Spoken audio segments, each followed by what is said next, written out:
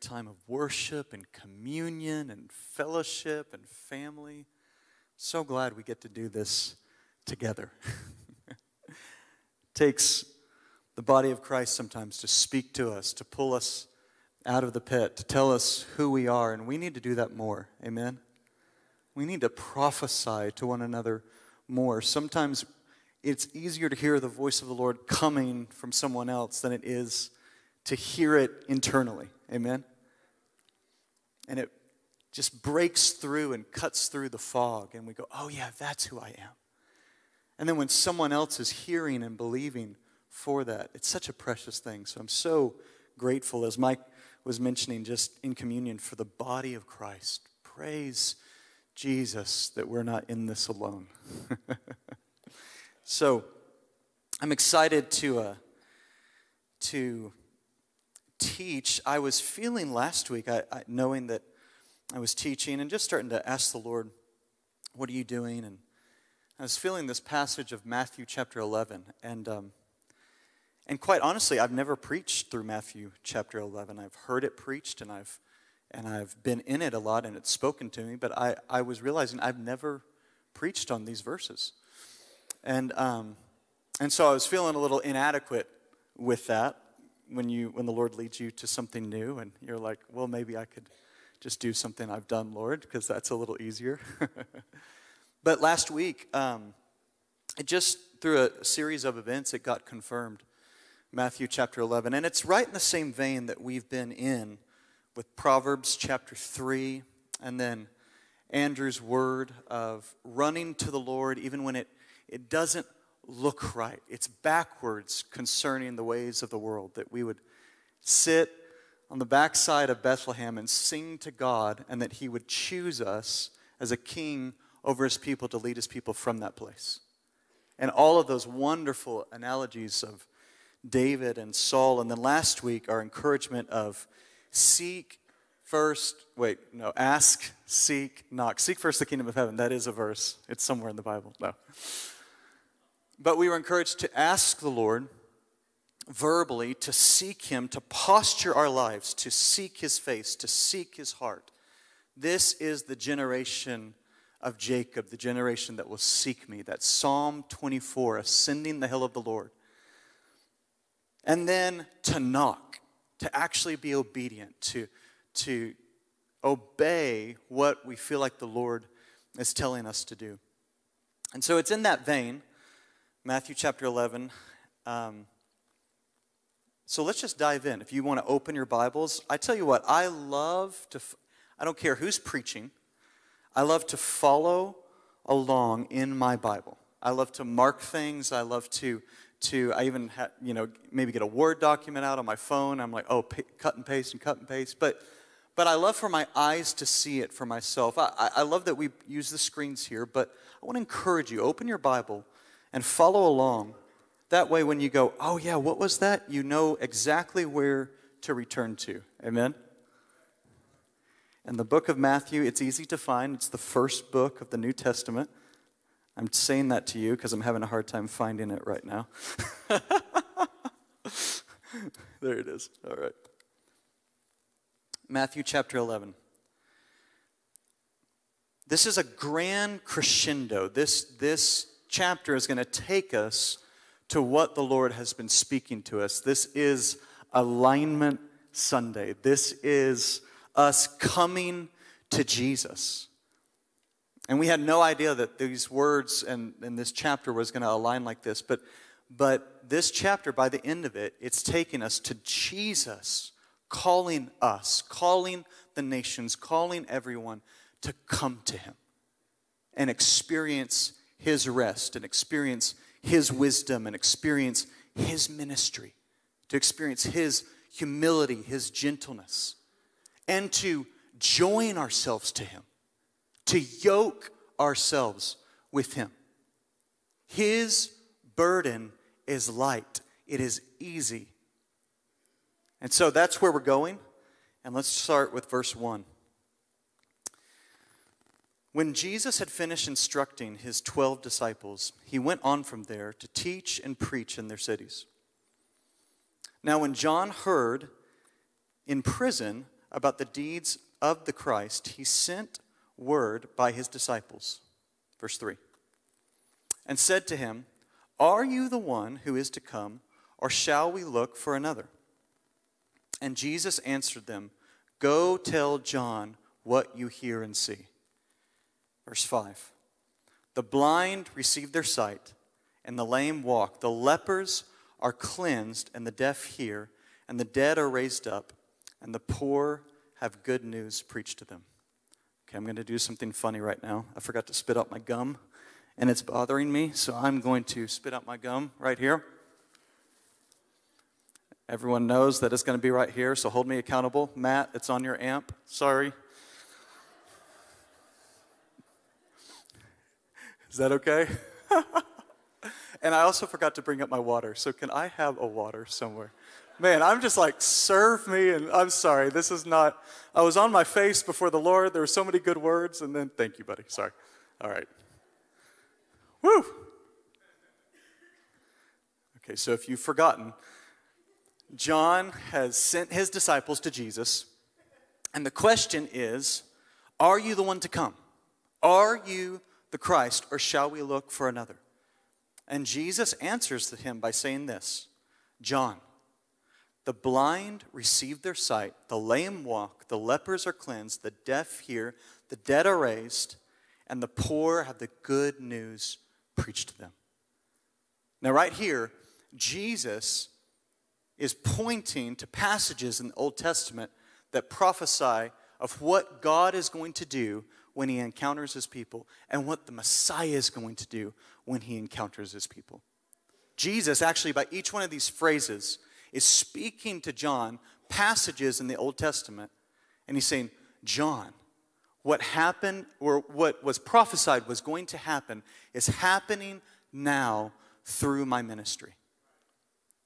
Let's look at some of these. These are amazing. Let's look at healing the blind, the lame, and the deaf. It says in Isaiah 35, verses 2 through 4, it says, it shall blossom abundantly, that's the desert, it shall blossom abundantly and rejoice with joy and singing. And the glory of Lebanon shall be given to it, the majesty of Carmel and Sharon. They shall see the glory of the Lord, that's Israel. They shall see the glory of the Lord and the majesty of our God.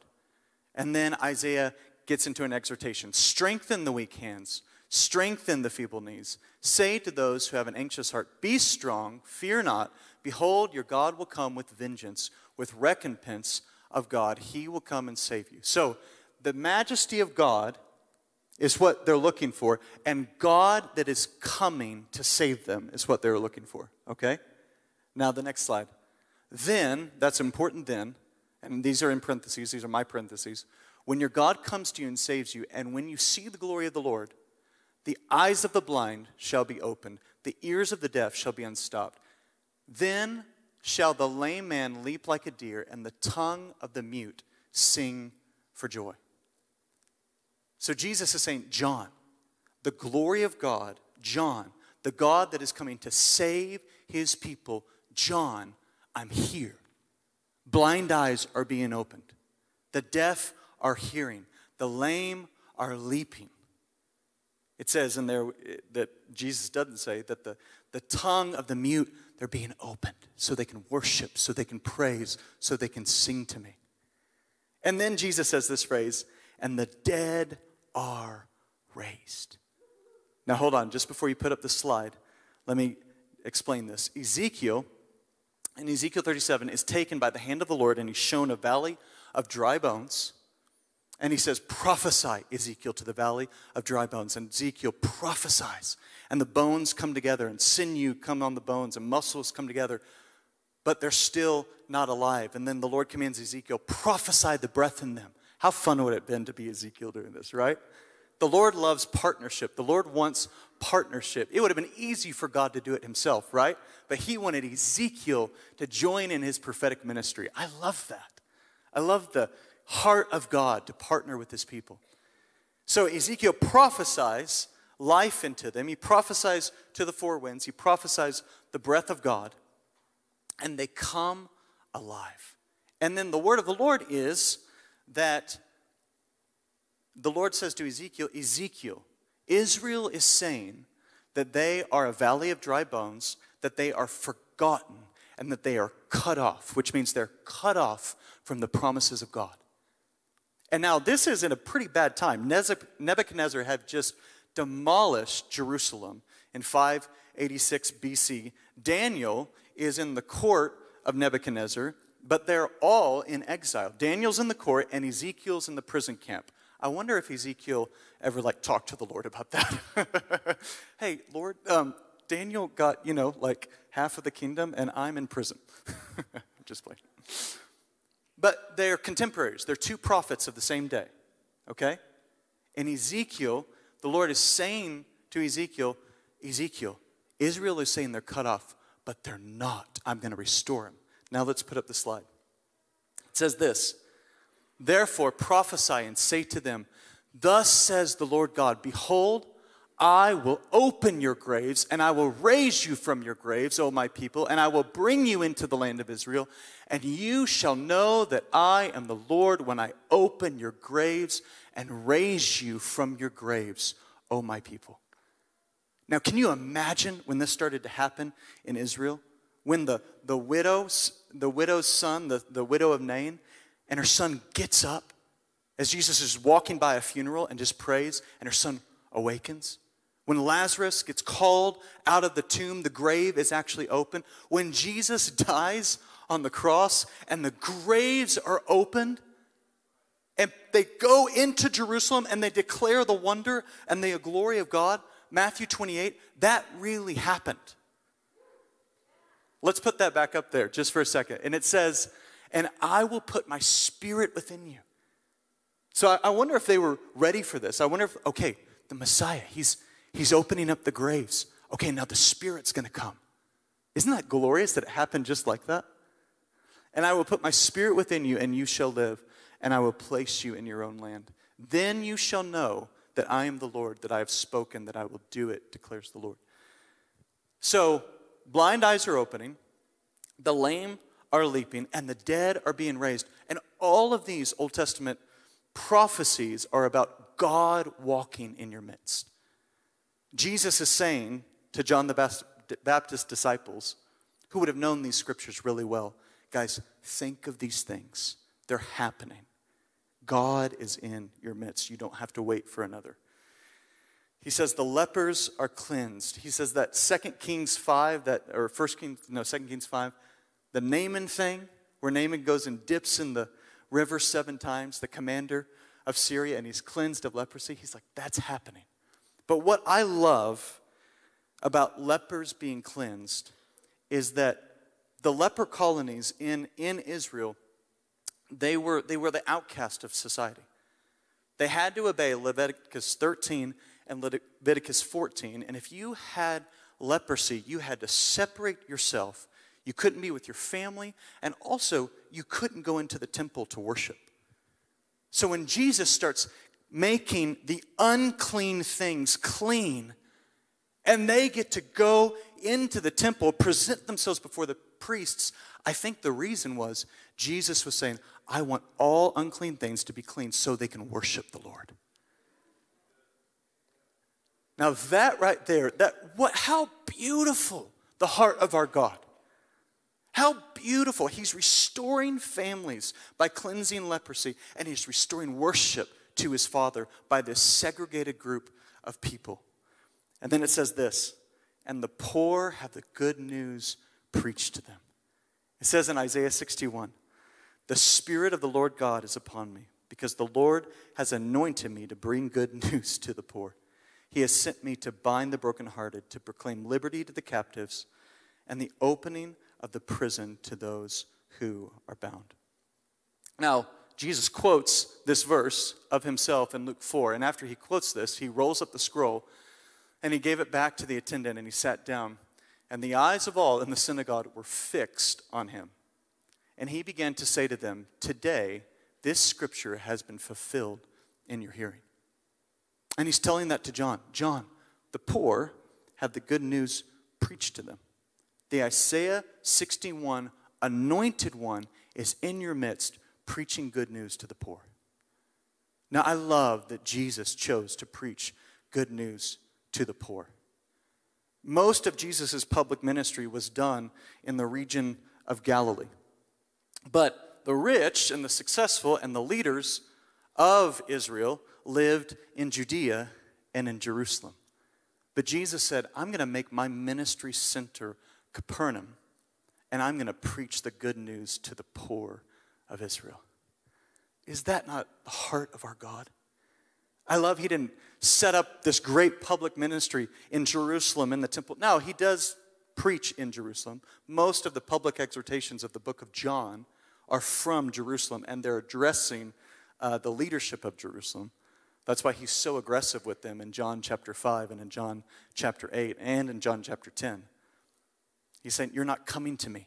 You're saying you're sons of Abraham, but you're not coming to me. You're not responding to me. You're not responding to the Son of Man in your midst. And then he gets very aggressive with them.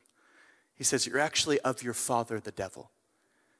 Now, if you want a successful ministry in Jerusalem, that's probably not the thing to say. Jesus is not about building successful ministries. Jesus is about teaching and preaching the truth. We cannot be about building successful ministries. We have to be about preaching and teaching and proclaiming the truth of who Jesus is. You won't be well liked by some, but the Lord will love what's coming out of your mouth. He will write everything down in a book in heaven, and you and him will go over it together, and he'll give you a reward for staying faithful to preach his word. Whew. And that's just not from a platform, guys. That's to your families at the dinner table. That's to your daughters and sons as you're in the car with them. That's to their friends. Whatever Facebook, Twitter, social media presence you have, use your words to draw people to Jesus. Use your words to speak well of him, because that's what Jesus is doing. He's preaching the good news to the poor. Let's go on. Then Jesus says this.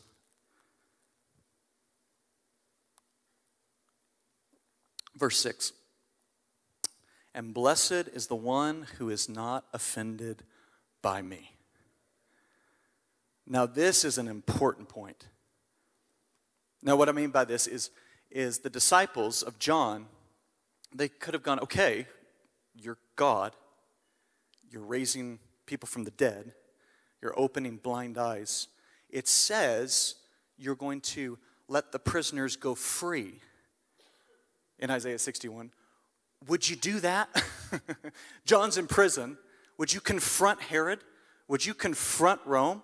Would you do the Messiah thing and ascend on your throne and let the prisoners go free? But Jesus is telling them, guys, don't be offended by my leadership.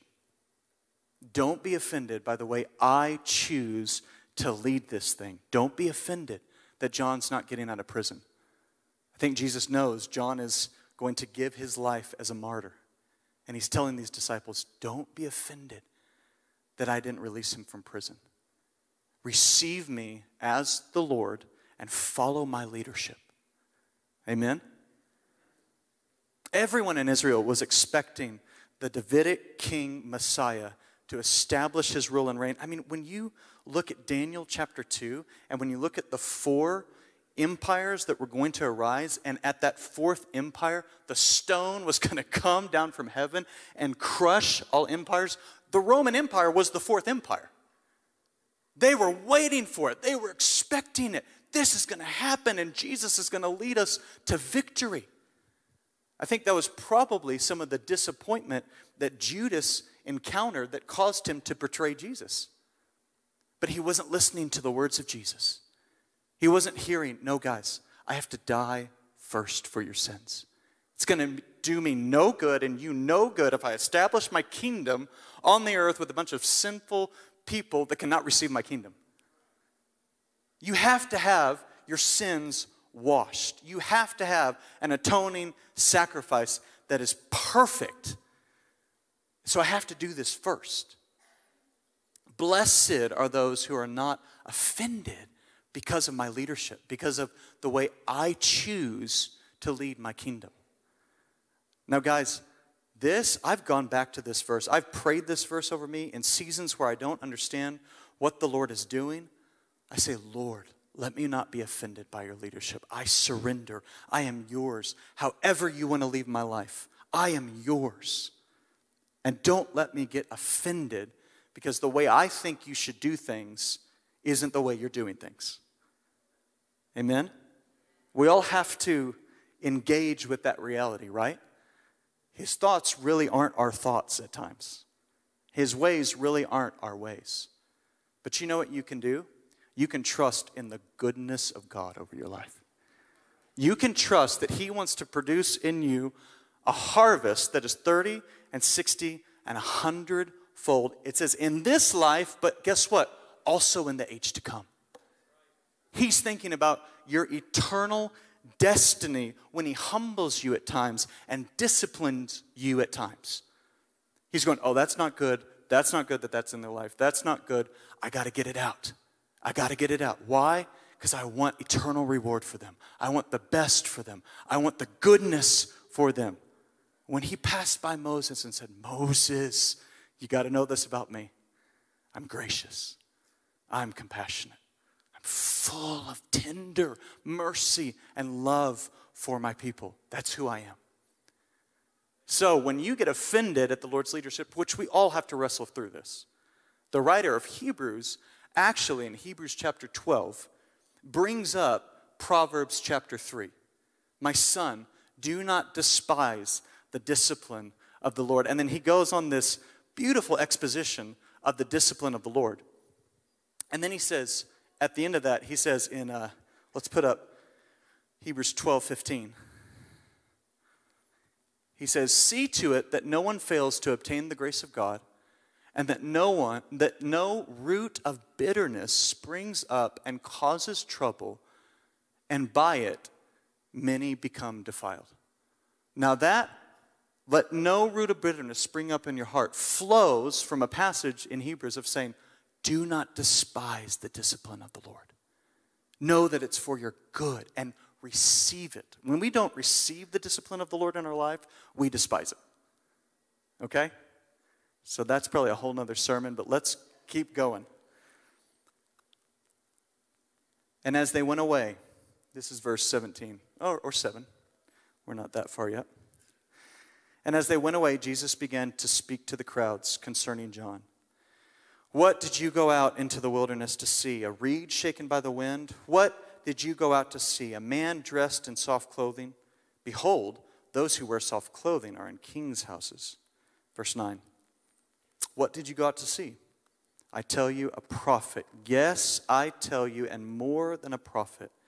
This is he of whom it is written, behold, I will send my messenger before your face, and you will prepare, and who will prepare your way before you. So Jesus speaks of John. He's more than a prophet. He's the prophet of prophets. He's actually the prophet that's going to transition into the new covenant. How would you like to be the last one to proclaim the Messiah is coming, and he comes, and you're a part of a transitional generation? Moses was a part of a transitional generation. Pharaoh, something new is happening. You got to let these people go. They got to get to Horeb and worship God. He was a part of a transitional generation. John was a prophet, and he was transitioning a generation into the worship of God through Jesus. Let's keep going. There's fun things to say about that, but we don't have a lot of time. Verse 11. Truly, I say to you, among those born of women, there has arisen no one greater than John the Baptist. Yet the one who is least in the kingdom of heaven is greater than he. Has that ever just boggled your mind? I mean, there's so many times I read this verse as a young man and I tried to explain it away. That can't be true. Because I truly feel like the least in the kingdom of heaven. Amen? I'm 19, 20, 21 years old. I had a hard time believing this verse. Jesus, you're comparing me to John the Baptist, the greatest prophet of the old covenant, but in the new covenant, the one who is least in the kingdom of heaven is greater than John the Baptist? Guys, do we know what we have access to? You know what it said of John the Baptist? It said, all Judea and all Jerusalem, I think this is in Mark chapter 1, all Judea and all Jerusalem left the comforts of their home, went to the wilderness to hear him preach, and they repented at his preaching. I've never done that, right? But the one who is least in the kingdom of heaven is greater than him. This has to wake us up. This has to make us go, not wake us up to like get big ministries, but wake us up to go, what do we have access to by the indwelling of the Holy Spirit? What do we have access to by the veil of Jesus' flesh being ripped into? And we have access into the most holy place. John didn't have that, guys. What do we have access to? And how are we being faithful to that access? Amen? I don't want to stand, on the glassy sea worshiping the Lord, and John the Baptist walks up to me and hits me over the back of the head and like, what did you do with your life? You had the indwelling Spirit, that Spirit that descended on Jesus when I baptized him. You had that inside of your heart, and you didn't talk to him. Whoo. This is my conviction, okay? I'm preaching to the choir here. You had the Word of God before you, and you had the anointing. 1 John chapter 2. You had the anointing dwelling inside of you to teach you all things. I had to wait on the voice in the wilderness. I had to wait to be communicated to. You get access through the Word, through prayer, through the Holy Spirit to a way greater revelation than I had. And you have power to walk in it. You have power to distribute it. The greatness of the power that we get to walk in, that Ephesians 1 greatness of his power, is greater than what John the Baptist had. Even as I'm saying this, I can't believe it. I'm like, really? Really? But it's true. We have to believe that scripture is true. Oh, man. I do want to hit the end of this chapter. So let's just skip through. Yeah, just keep going. Verse 12. From the days of John the Baptist until now, the kingdom of heaven has suffered violence, and the violent take it by force. Now, there's much debate about this verse. I just want to say this. I really, as I've studied this, as I've looked at this for years, the best way I think to understand this is the kingdom of God allows a violent pursuit. And those who have a violent pursuit of the kingdom of God lay hold of it. We need a violent pursuit. We need eagerness to arise in our heart concerning the kingdom of God. Let's keep going. Verse 13, for all the prophets and the law prophesied until John. And if you're willing to accept it, he is the Elijah who is to come. That's a prophecy found from Malachi chapter 4, verse 5. He who has ears to hear, let him hear. Now, every time you hear that in Scripture, you want to pay attention to what Jesus is saying.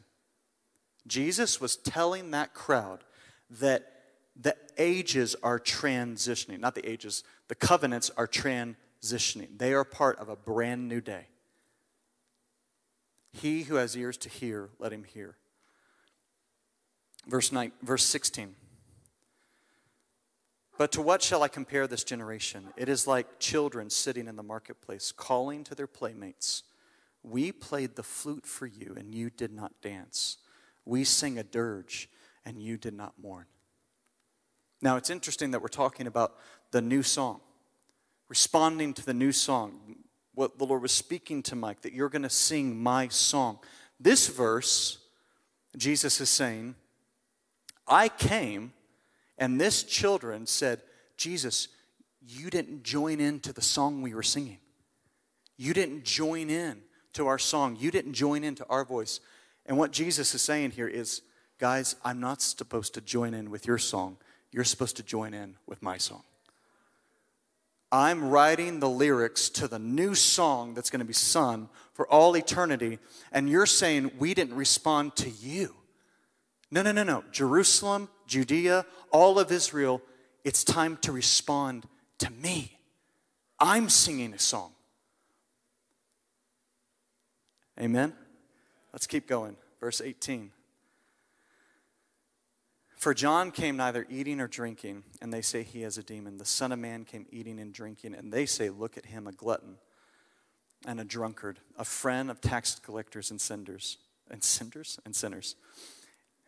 Yet wisdom is justified by her deeds.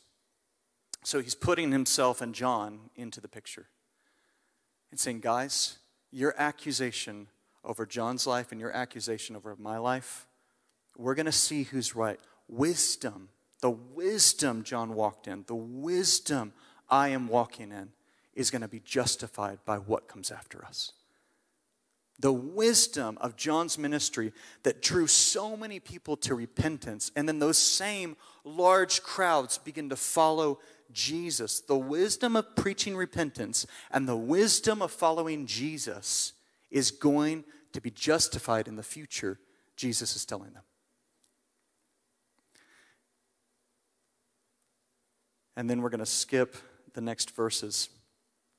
We're skipping verses 20 through 24. Jesus denounces these cities that most of his public ministry had been in verse 20 and 24, the verses we're skipping. He's denouncing them. He's saying, guys, I did so many good works in you. If I would have done the good works in you, Capernaum, that I did, or if I would have done the good works in Sodom and Gomorrah that I did in you, Capernaum, they would have repented with sackcloth and ashes. That's a pretty strong statement from the God who called down fire on Sodom and Gomorrah. From the God who had Abraham intercede. What if there are 45? What if there are 30? What if there are just 10? He got them down to just 10. He said, if I would have done the works in Sodom and Gomorrah that I did in you, Capernaum, they would have repented. But he says, but woe to you for not coming to me. And I think Jesus is addressing the leadership of those three cities. Because there's ample proof that many actually came to him from those three cities. But the leadership, the synagogue rulers, those that were in authority, they didn't call him the Messiah. And he's saying, woe to you. But then he switches voice. He switches modes. And he starts thinking of those that have repented, that have accepted him. And he goes into 25. This is just wonderful. I love this. He says, at that time, Jesus declared, and he begins to pray publicly. Oh, I would have loved, well, I mean, we have the prayer, so that's pretty good, right?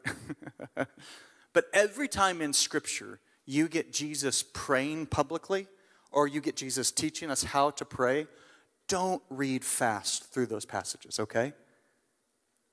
I want to pray like the Son of God prays.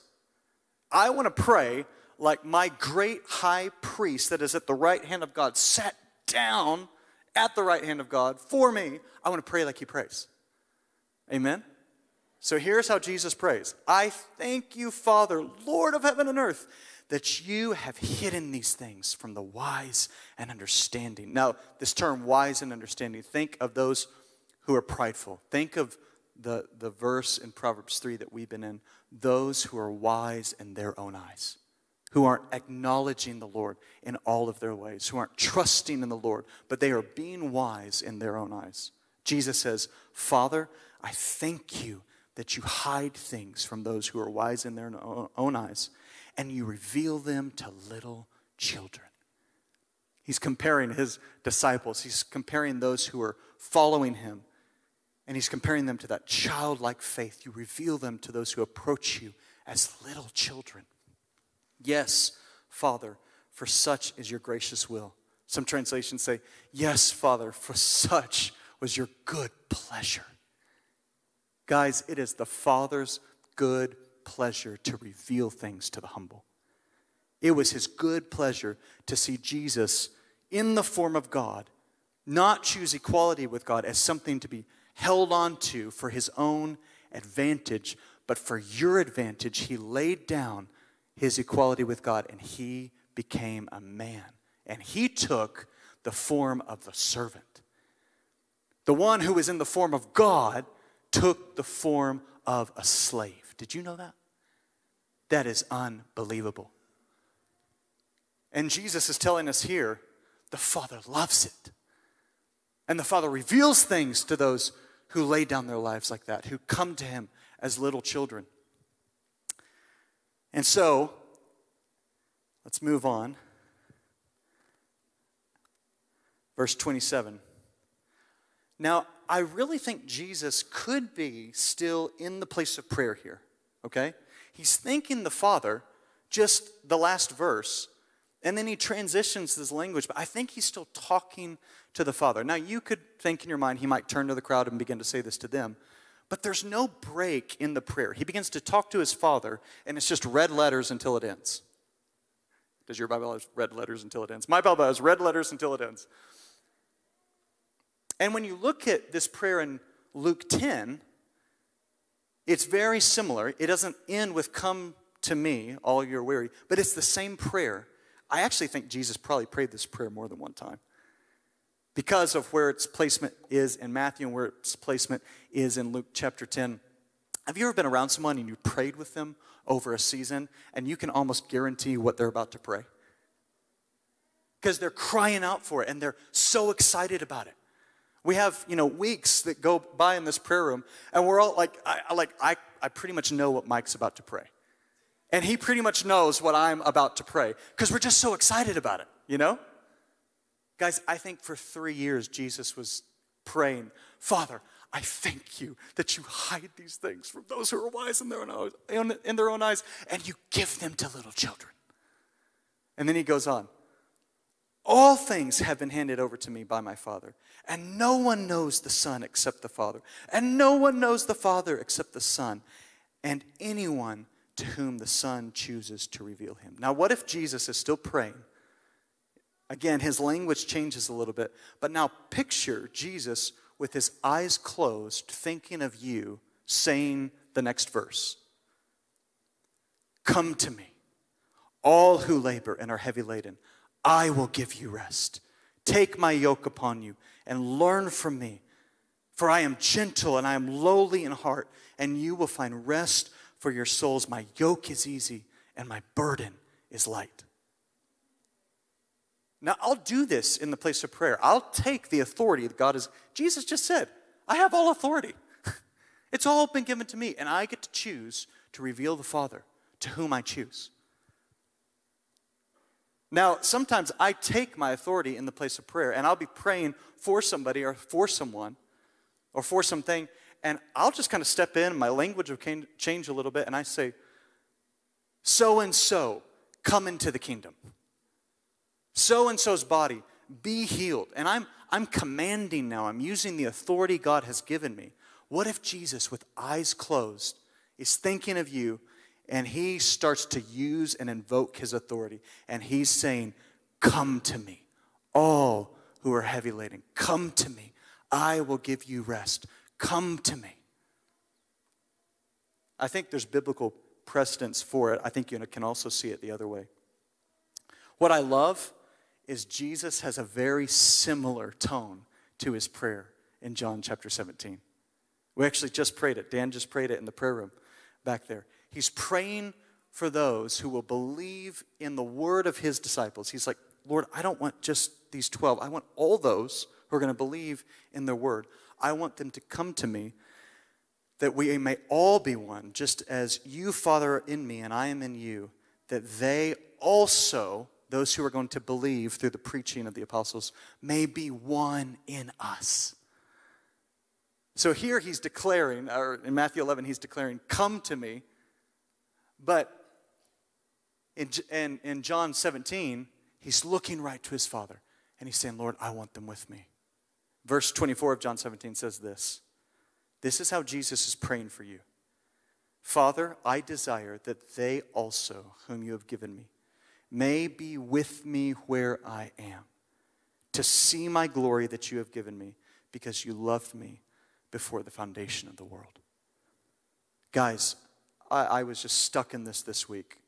I want to come to you, Jesus. You're asking for me to come to you. I want to see your glory, Jesus. You're asking for me to see your glory. I want to be with you where you are, Jesus. You're asking for me to be with you where you are. Answer your prayer. Answer your prayer in my life. Answer your prayer in my children's life. Answer your prayer at the Rock. Answer your prayer here in Castle Rock and the Front Range. Let us come to you. Let us be with you where you are. And let us behold the glory of God. Amen. And then Jesus goes on.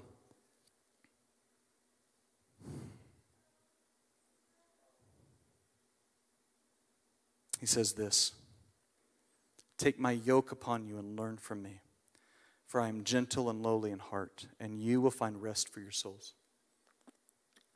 For my yoke is easy, and my burden is light. Guys, I agree. This is Alignment Sunday. To be in alignment with Jesus, we have to first come to him. You know who comes to him? The humble. You know who comes to him? The childlike. You know who comes to him? The thirsty. You know who comes to him? The hungry. There's a coming for initial salvation, but guys, there is a continual lifestyle of coming to Jesus for everything. He says, learn from me. You can ask Jesus about anything. He knows it. He created it. He says, learn from me. It's like the Queen of Sheba going to Solomon and asking him and testing him with hard questions. And she walks away going, he answered every question that I had. And the order of his house and the order and the wisdom that came from him took my breath away. That's what it says. Jesus is the one that is greater than Solomon. He actually says that about himself. One greater than Solomon is here. Guys, he wants to take our breath away. He wants us to come to him in all things. He wants us to align ourselves with him. He wants us to take his yoke upon us. It's that picture of the oxen training a younger oxen, and they're plowing the field, and the younger oxen's right by the older oxen, but all the weight is being pulled by that older oxen. He wants to bear your burdens. Did you know that? He wants to bear your burdens. How good is he? How pleasant is he? And that we can ask him anything. Now, I think we have to come to him in a few ways. One, we need to come to him and actually observe him. We need to spend time in the Word, spend time in prayer, know what he says, know who he is, know how he responds. When that woman is cast before him in adultery, and everything inside of us would want to judge her, and he says, you who have not sinned, throw that first stone. Can you imagine that sternness in his face right there as he's protecting his daughter? Whew. He wants us to know how to respond to those situations. But guys, he also wants us to come to him with our questions. What do I do in this season of my life, Lord? Come to me. I was just talking with someone before the service, and they were saying they need to make a decision today. We get the God that says, come to me. I want to tell you about that decision. Is that going to bring me glory or not? Will I be with you or not? Come to me, learn from me, and take courage and wait on me, and do not make a move until I tell you to. That's the other side of coming to me. We don't get to come and just go, I don't know if I like that word, or come and, yeah, that's what, Jesus said that. Yeah, sure. No, we need to hear. We need to listen. We need to be sheep that know his voice and follow him. If he's not moving, we're not moving. Amen? Amen.